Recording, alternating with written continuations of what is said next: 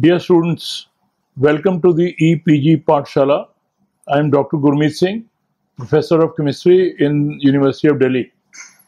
Today we are going to discuss about the module which will be dealing with high resolution electron energy loss spectroscopy, which is abbreviated as HREELS in short. This comes under the paper of Surface Analytical Techniques Part 1. When we finish this module, you will be able to understand the basics of this, which shall deal with what is the EELS, what is the second part that deals with HREELS, the basic concepts pertaining to this, the process of historical development of these two techniques, then the various components and properties which are associated with these two equipments. Why is it used like this? And of course, the advantages and disadvantages of using these two equipments for analysis. And of course, we will have the summary towards the end. Electron energy loss spectroscopy is the term that we normally use. Here we have two kinds, inelastic and elastic scattering. In elastic scattering, it's a fundamental scattering process in which the kinetic energy of an incident particle is not conserved, in contrast to what you observe in elastic scattering. In elastic scattering, events might lead to a well-defined energy losses covering a wide range of energy from 10 raised to the power 4 to 10 raised to the power minus 3 electron volts. Core level excitations are from 100 to about approximately 10 raised to the power 4 electron volts, and this comes under CLEELS. Then we come down to plasmon and interband excitation, that is 1 to 100 electron volts, EELS.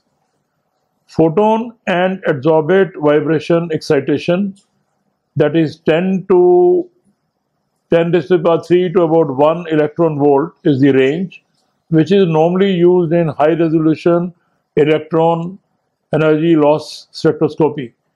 The most versatile technique, which involves analysis of the energy distribution of the inelastically scattered electrons in the transmitter beam, is the one which is being explained here. The energy resolution of the present day spectrometers is at times as high as 1 million electron volts. High resolution electron energy loss spectroscopy, and we had talked about the fundamentals of this in earlier slides. We talked about the introduction and the instrumentation which is involved in this kind of spectroscopy, which is again a very important spectroscopy used in a variety of processes.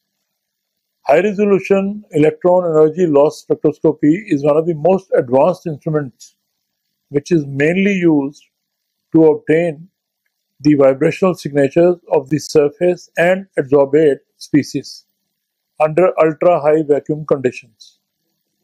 By assigning the vibrational modes of the collected spectrum, the chemical bonding between the surface and adsorbate, binding geometry and molecular orientation and ordering can be identified. This method is widely employed in various surface science researches. In the lab of Burnsick, we use it to identify the growth and chemical bonding of molecular architecture on semiconductor surfaces. It is also used for finding out the mechanism of catalytic reactions on metal and alloys crystal surfaces. The spectrometer in our high resolution electron energy loss spectroscopy under high vacuum conditions or under UHV system can offer a resolution up to 4 centimeter inverse for the direct beam, which is close to IR resolution. Compared to IR used in vacuum surface science, this technique called HREELS has a higher surface sensitivity and wider energy window of vibrations from 100 to 8,000 centimeters inverse. In addition, our HREELS can also be used for exploring electronic transitions of surfaces or adsorbates with the incident energy of 10 to the power 10 to 20 electron volts. In this case, the method is called electronic EELS, and it can even offer valence bond information about the surface and the adsorbate similar to UPS. The basic principle of HREELS is to use an electron monochromator to give a well-defined electron beam of a fixed incident energy which scatters the surface. The scattered electrons are then analyzed using an appropriate electron energy analyzer.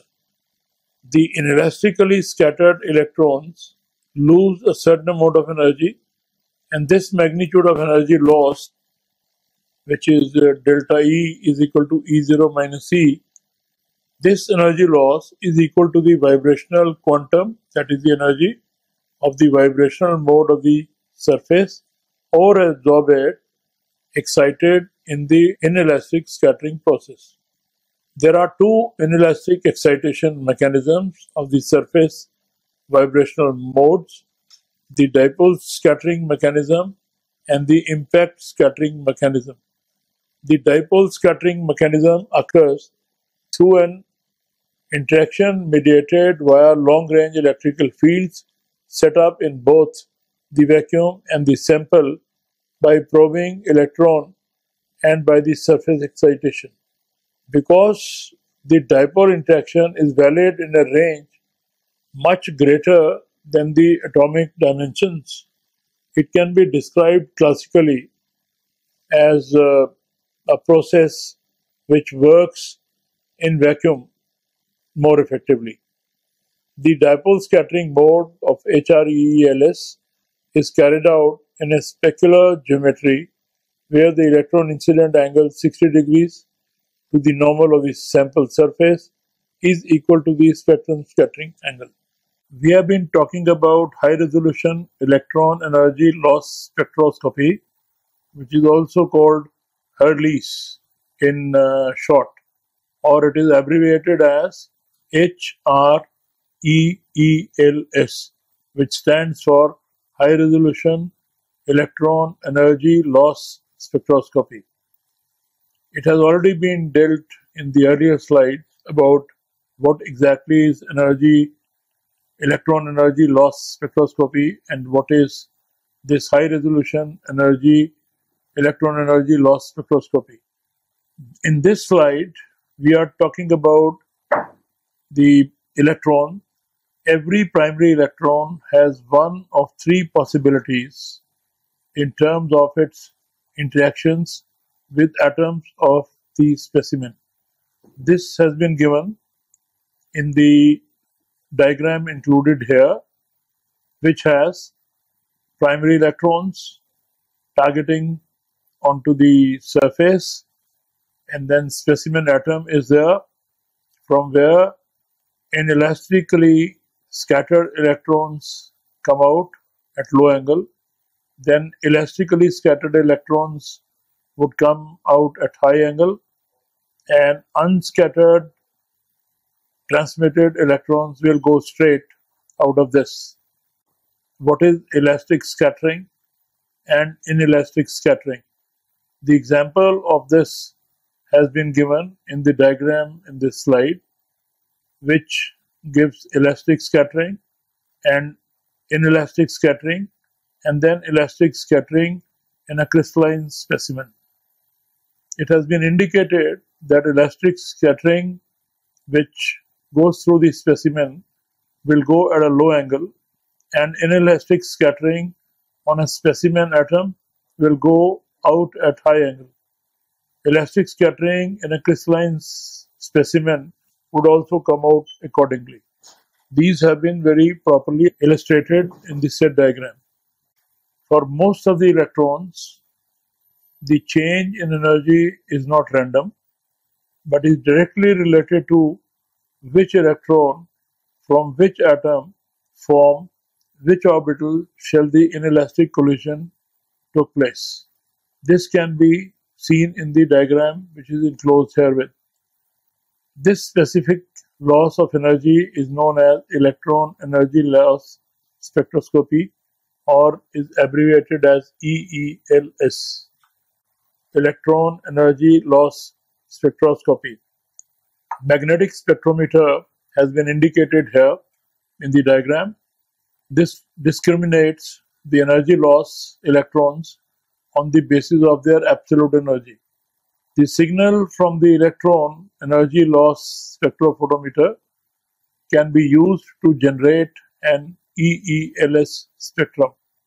The spectrometer can be used to produce a compositional map here. High resolution electron energy loss spectroscopy, as I had said in the beginning also, is a very good analytical technique. It helps in quantitative analysis. It analyzes the inelastic scattering suffered by the transmitted electron beam with measurements of the electron energy distribution. This is capable of giving structural and chemical informations. Electron spectrometer is the another one which we use here. The photograph of this EELS spectrometer. High resolution electron energy loss spectroscopy is a high sensitivity, non-destructive technique for the study of surface and adsorbate vibrations, and also has low energy electronic excitations. The HREELS or EELS both are shown in this diagram in this slide. Here a picture is given, or a schematic diagram of the first generation HREEL spectrometer has been given here, which will make it obvious about the kind of components which are used in this kind of spectroscopy. This figure shows a schematic diagram of a first generation HREEL spectrometer, as I said earlier. In this model, the one which is shown here, the energy of incident electron can be varied from 1 to 10 electron volt. To afford high resolution energy, monochromation and analysis are done either with the cylindrical mirror analyzer, cylindrical detector or deflector, or spherical deflector analyzers in combination with retarding field optics. Off-specular collection of the backscattered electrons is afforded by rotation of either the sample or the analyzer. Owing to the extremely low signals, that is 10 to about 10 amperes, continuous diode electron multiplier detectors are employed. This photograph given above is of an UHREELS spectrometer. This model consists of an electron gun, a two-stage monochromator, a single-stage energy analyzer, and a channel electron multiplier detector. Both energy monochromation and energy analysis are carried out with 127 degrees cylindrical deflection analyzer. The incident electrons have an initial energy spread of 0.3 electron volts. The two-stage monochromator serves to narrow the energy spread to less than 1 billion electron volt and generate a highly monoenergetic beam of low energy electrons, typically of 1 to 10 electron volts.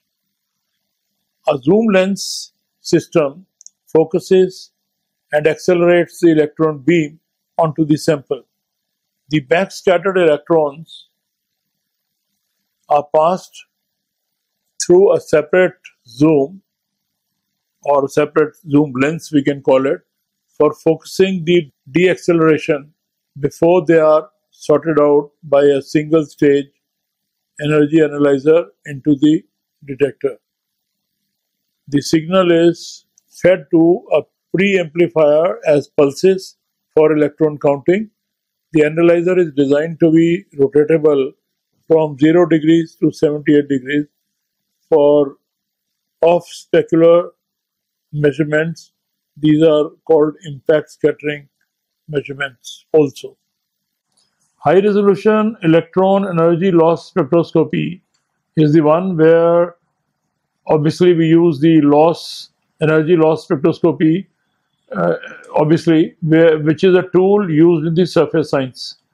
This spectroscopy, which in short is called HREELS, is a very powerful tool for surface science experiments.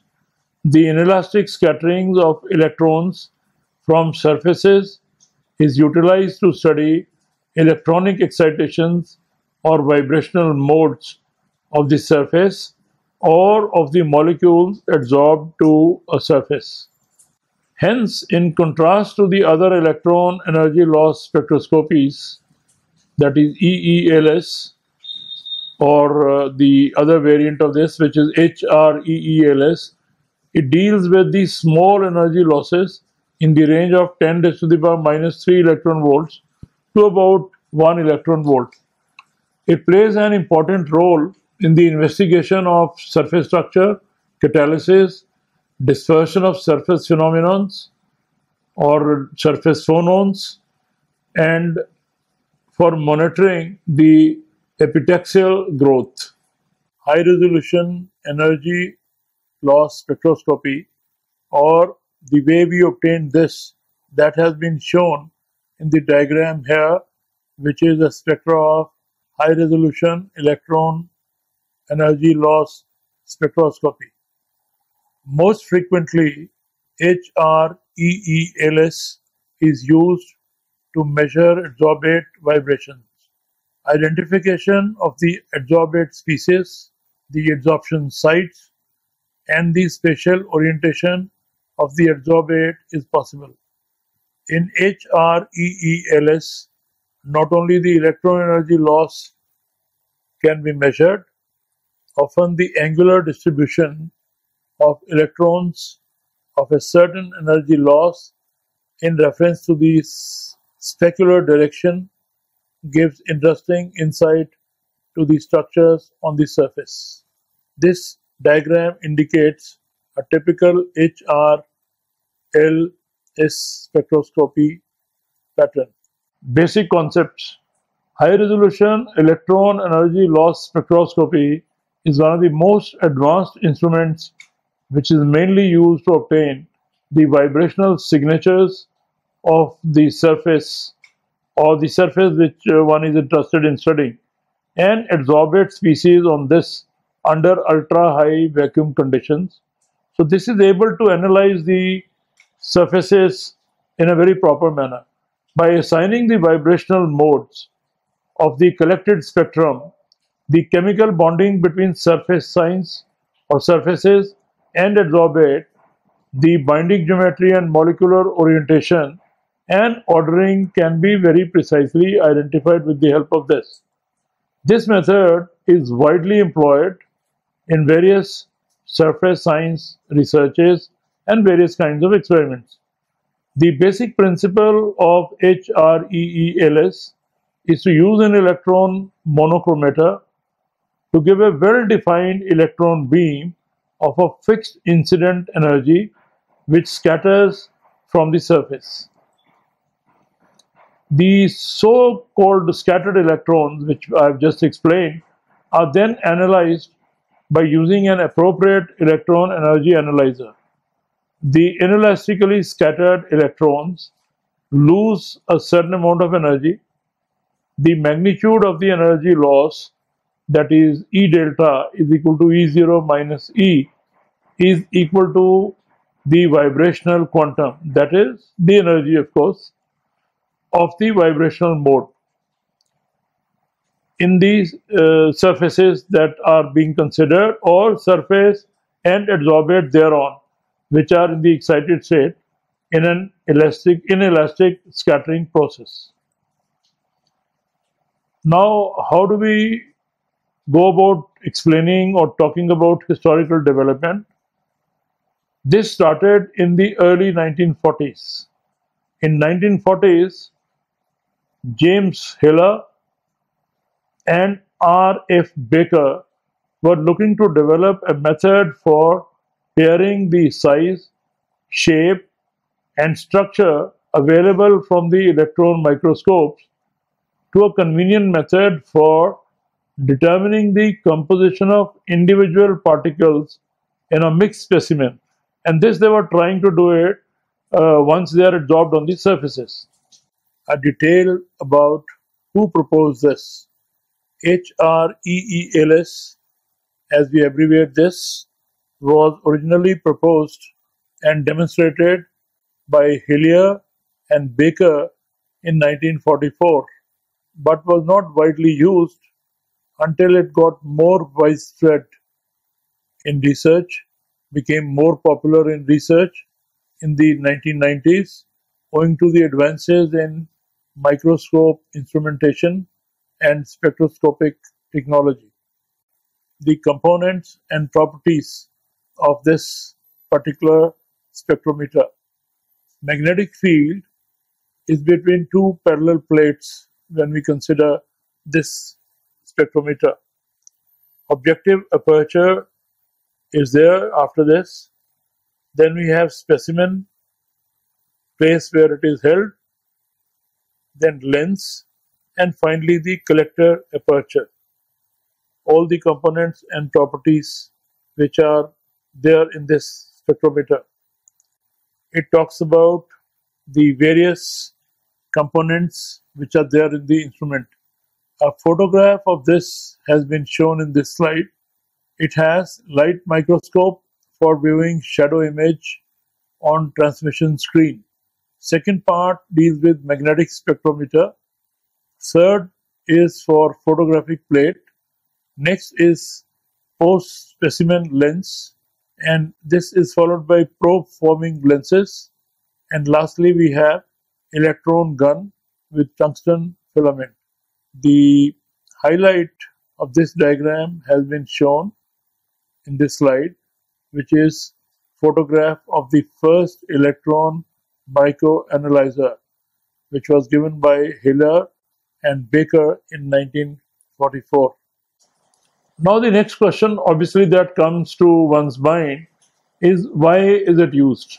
Obviously, it is used basically for the measurement of one, local properties, number two, including specimen thickness, then mechanical and electronical properties of the adsorbents on the surface, and of course it deals largely with chemical composition. Now obviously when we are using this technique, there will be a lot of advantages. That is why a scientist is persistently using this for the surface analytical experiments. The advantages here are higher core loss signals, higher ultimate spatial resolutions, absolute standardless quantification, which is very important, and structural information that is made available once we carry out experiments with this. What are the disadvantages? In the earlier slide, we had talked about the advantages, but this talks about what are the disadvantages of this. The disadvantages are higher spectral background, very thin specimen needed. Sometimes you are not able to get that much thinness in a specimen. Possible inaccuracy in crystals, that also leads to wrong observations, and more operator intensive equipment. It would depend upon how good an operator is, and that would decide about the accuracy of the results. Major disadvantage of this spectrometer.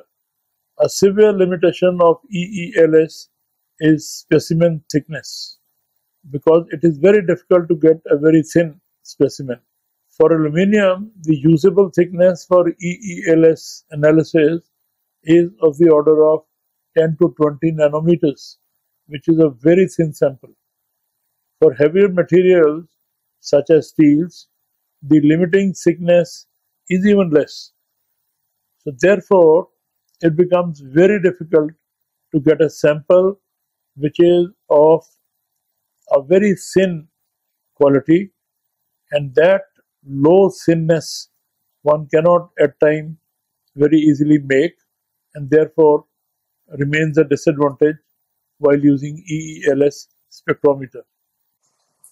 After having known the usefulness of this equipment, we obviously come to the application side of this. There are three main applications. One, it is very commonly used for thickness measurement. We can also measure pressure with the help of this. And obviously, analytical electron microscopy is another one which is emerging out of this. What way this HREELS has been applied to some organic molecules. The case of ethylene is the one which is given here. The structure and reactivity of ethylene chemisorb on transition metal surfaces are of fundamental importance in surface science and heterogeneous catalysis. HREELS technique has been foremost among the surface characterization techniques employed here. In fact, the first vibrational spectroscopic study of ethylene chemisorbed on platinum 111 phase was carried out with electron energy loss spectroscopy almost a decade before infrared reflective absorption spectroscopy was employed. Application part of this, when we analyze self-assembled monolayers. When we have self-assembled monolayers, this technique is finding very precise applications. Technological and scientific interests in self-assembled monolayers, abbreviated as SAMs, lie in their applicability in many areas such as corrosion protection, biomimetic membranes, chemical sensors, etc. The driving force in the facile information of SAMs is the high affinity of end group for the metal substrate. Organosulfur compounds such as alkanothiol and alkyl disulfides have been widely studied because they spontaneously form highly ordered structures on transition metal surfaces such as gold and platinum, IRAS, and Raman spectrum, or Raman scattering also we can call it. Some frequency generations and HREELS are among the vibrational spectroscopic techniques which are employed to probe the structure and organization of monolayers and bilayers over SAM's surfaces. So students, you have seen how powerful this particular technique is for carrying out the analysis of the adsorbates on the surfaces. So having studied all these, let us now summarize what exactly we have learned out of this module. We have learned mainly about electron energy loss spectrometry, which is obviously a very powerful analytical technique that measures the change in kinetic energy of the electron after they have interacted with a specimen on the surface. And with a little modification of this, we have even dealt with high resolution electron energy loss spectroscopy, which is equally powerful tool for carrying out the adsorbates, orientation, and other details on the surfaces. Thank you so very much.